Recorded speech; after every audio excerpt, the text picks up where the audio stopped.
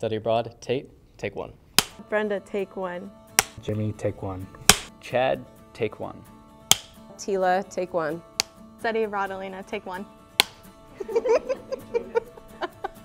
My name is Tila Foxworth. I am a Communication Studies faculty at PCC over at the Southeast Campus, and I took a group of students to study intercultural communication in Lima, Peru this summer.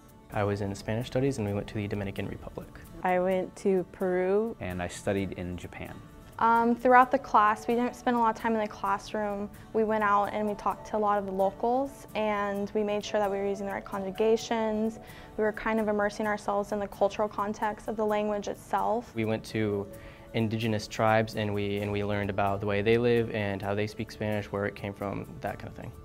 One of the barriers I faced was it was my first time being away from home all on my own without family or friends, and I overcome that barriers because my study abroad cohorts and we treated each other like family and we had each other's backs. It's kind of one of those things that you just have to take that step and decide that you're going off the cliff, but it's okay because a parachute will catch you.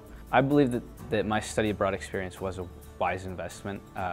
Academically, definitely, just being in that context and learning about these subjects there. Academically is a super wise investment. I think you should really put effort into investing into a study abroad program sometime in your school career, absolutely. Having that close connection with your students abroad is so different than I traditionally had in the classroom, because you were around them 24/7. Personally, because it was a dream for me and my dream came true. Every single student that ever comes in my classroom, and I do, even before these programs were there, that if you have the opportunity to travel abroad, to go. I would recommend studying abroad to everyone because it's an experience that not a lot of people get to have. It mixes the aspects of adventure with learning, and I think that's a great way to retain the information.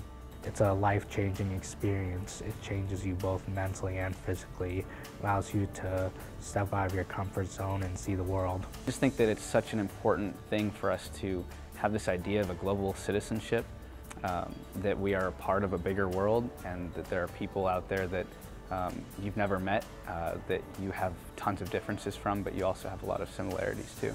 Funding for a study abroad trip can be a struggle for a lot of students, but what really helps is if you reach out to the study abroad office.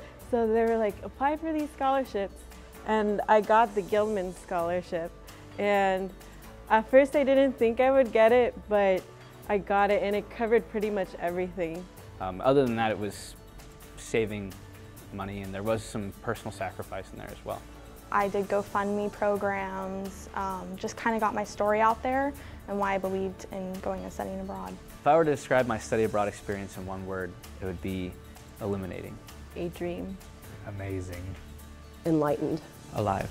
If I had one word to describe my abroad experience, it'd be Viva, because I feel like I lived.